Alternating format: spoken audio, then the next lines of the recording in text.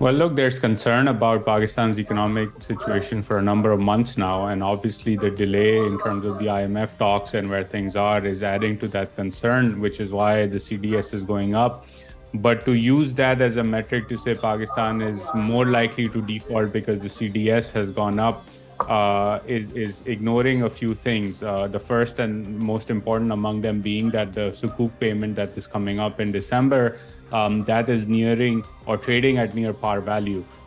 So the market expects that that payment will be made. And then secondly, if you look at the state bank's reserves, which are not super high, they're around $8 billion, but that is still sufficient to make that payment. So yes, there are medium-term or even near-term risks to the economy, but the spike in the CDS does not mean that Pakistan is closer to default than it was perhaps 2 days ago when the CDS was not as high as it is today, for example. Yeah, so CDS essentially their spreads. What this means is what will be the cost to insure default by a particular country. So again, there are buyers and sellers in the market for this particular CDS. It's an instrument. There are no buyers and there are no sellers. So even if someone comes and just buys something very small, suddenly the price changes and everything just goes haywire. So it doesn't really represent the true picture, and a lot of it is there is a lot of overreaction than anything else. Also, it's not a probability of default, it's actually credit default swap spread. On the basis of this, you can calculate the probability of default. So there's a lot of issue with how people actually interpret the number and how people essentially let's see, even talk about it. Like at the CDS spread essentially means your probability of default is 100%. You should have gone into default yesterday, but that did not happen. It may not even happen 1 week later when the instrument is due. The next due date is April 24th. So there's a lot of nuance here, and sadly, since everything is politicized, there isn't much discourse that can go on without any with more rationality. I mean, look, from my perspective, have been issues in terms of talking and agreeing with the IMF in terms of what the next steps will be related to what has been agreed upon with the IMF. Now, the government's view is that there have been devastating floods. There is no denying it. Ammar and I have been estimating the losses from the very onset of the catastrophe. But it has also been clear that the government has tried to find a way to overestimate these losses in order to get more fiscal space in the run-up to elections. And the IMF is calling out the government on that.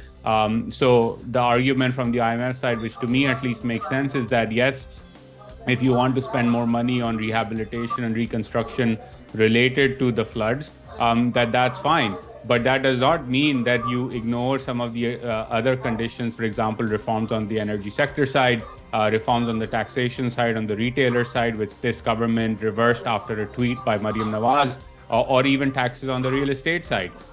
So that is where, in my opinion, the divide is. And the divide is totally fair in terms of the IMF saying, look, the floods do not mean that you are unable to do some of the other things that you have committed to, and you better act or we're going to have a problem down the road. Yep, this is precisely what happened, and we don't want to increase taxes. We don't want to reduce expenses. Whatever IMF there, we continue to run fiscal deficits, and then we expect the IMF to agree to it. This is not how things work or things should work. We should be increasing taxes and decreasing expenses. As simple as that. If you're not going to do it, nothing is going to change. It's pretty simple like that. See, ban is not the solution here. You cannot ban everything forever.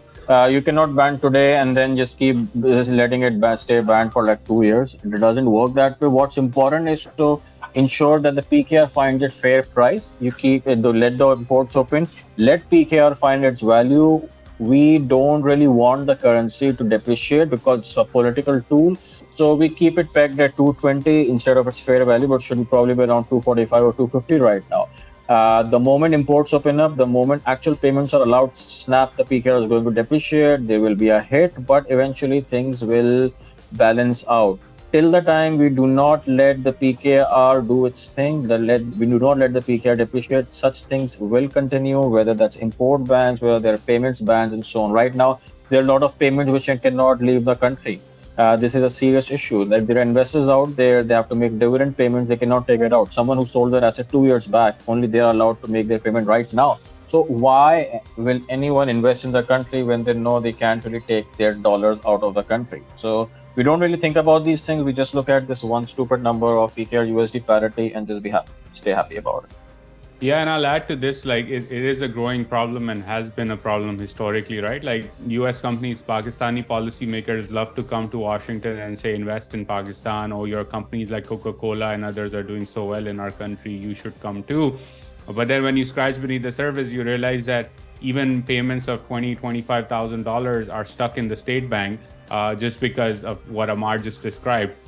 So this obsession with value of a currency, with Isagdar saying it will go down to below 200, it's now stuck at 220, and making that as a measure of success of economic policy making is simply disastrous. It is stupid, as Ammar said, and is asinine as an approach in terms of governing a country of 22, 23 crore people that is nuclear armed, that economy needs a lot of dynamic investment in. But people at the very top are obsessed with a number, which is basically supply and demand dynamics of a currency. It's just ridiculous. Well, there is a way out, and the way out is not rocket science. Look, there are many countries in the world that have faced economic crises that have defaulted and come out of it. India in the early 90s had to put its gold as collateral in order to get an IMF program, but they made a decision not to do that again because their elites and their policymakers found it disrespectful to be in that position, and they were hurt by it, so they decided never again. Pakistanis need to make a decision as well. How many times is Pakistan going to keep going back to the IMF or go with a begging bowl to Riyadh or Beijing or Doha to get bailouts? $17.5 billion a year are given, according to the UNDP, to elites in Pakistan as handouts. Clearly, that's more than enough money in the country to redistribute and to do the reforms that are needed. Now, if the reforms are politically costly, and cannot be passed, well, then it's a political conversation to be had about why is it politically costly.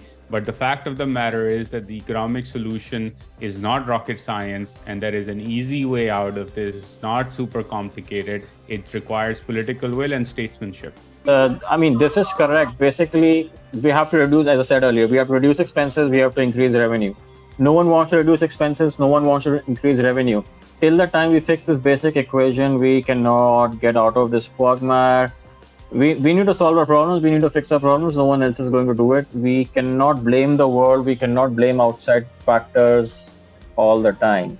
Again, it's simple. Increase revenue, increase taxes, tax people who are not giving tax, tax agriculture, tax services, tax so many other things that are not tax property, that tax so many other things that are not being taxed right now.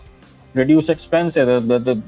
The size of the government machinery is massive. The kind of money that is spending on random stuff is insane. So, I mean, there's a lot of things that can be done, but someone doesn't want to do it. They don't want to do it. So eventually, we will keep running deficits. That will lead to pressure on the PKR. The PKR will continue depreciating, and we will keep ourselves alive on borrowed money till the time there are borrowed money available. The moment people stop giving us funds to live with, and it will be a disaster that no other. We haven't really seen that one yet. The political will is not there.